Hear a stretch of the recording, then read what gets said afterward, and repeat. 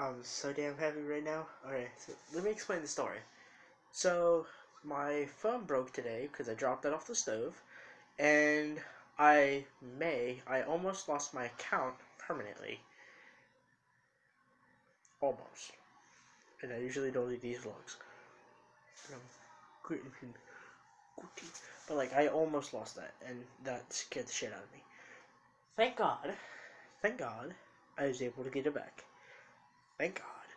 So now, with my new phone, I am able to record and do everything. And so far, the camera looks alright.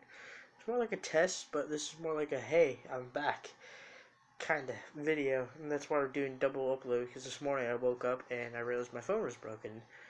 So I had to try to figure out all day how to fix it. Or not fix it, but I was trying to fix it. It didn't work. And then I decided to just use my sister's old phone. And it's working fine now.